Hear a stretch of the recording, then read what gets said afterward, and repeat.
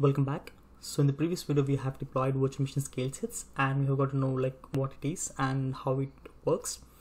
And the next exercise will be implementing and monitoring and alerting by using Azure Monitor. So before jumping into the lab, let's know what is Azure Monitor. So based on the Azure Monitor capabilities, we can scale up and scale out based on our needs. So how will we know that? Like what are our needs and so on? So here comes the Azure Monitor. So using this, we can get like more insights about what our infrastructure is doing.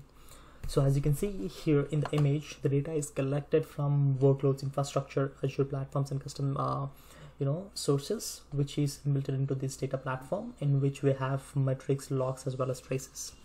So the important topics here, metrics and logs, and basically we can collect data from VM applications and so on. And to visualize it, we'll be using workbox dashboards. And for analyzing, we'll be using Metrics Explorer as well as Log Analytics, which we have used in the previous videos. And in the next lab, we'll be talking about this Metrics Explorer and we'll see how it works. And to respond it, we'll be using alerts and actions, which will be created in the next video. And even the auto scale, which we'll be doing. And we can also integrate with events, hubs, logic apps, and so on. So this is just a basic glance, so that before entering into the video, you'll be having a basic knowledge about this Azure Monitor. So in this video, and as you can see, like coming to the metrics, it's half of the data platform that supports the Azure Monitor, and the other half would be the logs, which collects and organizes logs and performance data. And we can analyze this data using rich query language. And coming to the metrics, it can only store numerical data, whereas if we talk about logs, it can store a variety of data types. That is what the basic difference between these two. And let's know more about metrics.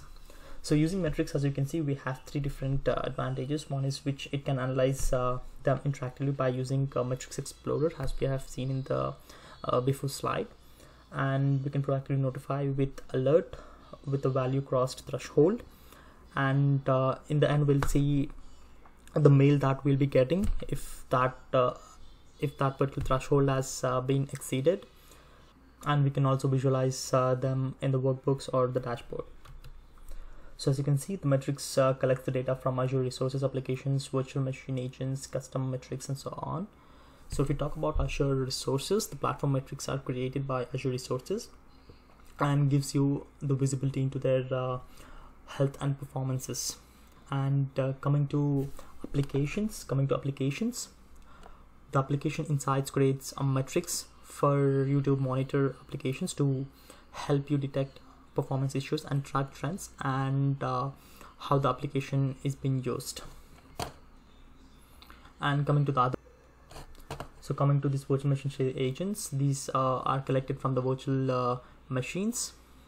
And coming to the custom metrics, you can define your own custom metrics in addition to standard metrics that are automatically available.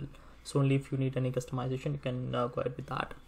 And everything is collected here, and these are different features that can be used, like insights, dashboards, workbooks, and Metrics Explorer, and metrics alerts.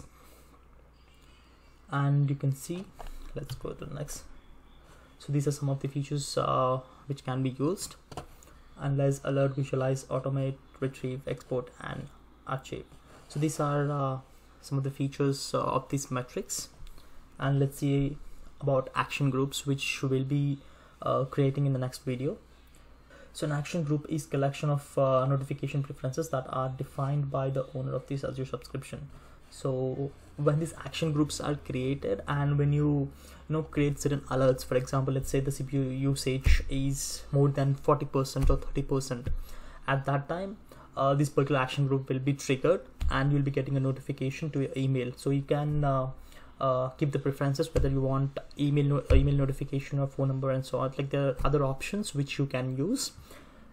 So specifically for this for the next video, I have chose email. So let me show you. So this is the action group that has been created, and you can see the mail. So you'll be getting notification using your mail, and you can see the resource group name and the action group that has been triggered, and you can see the Azure Monitor alert that was triggered. So this is how you will be getting notifications when you use your action groups and alerts, and based on this you can take the appropriate actions.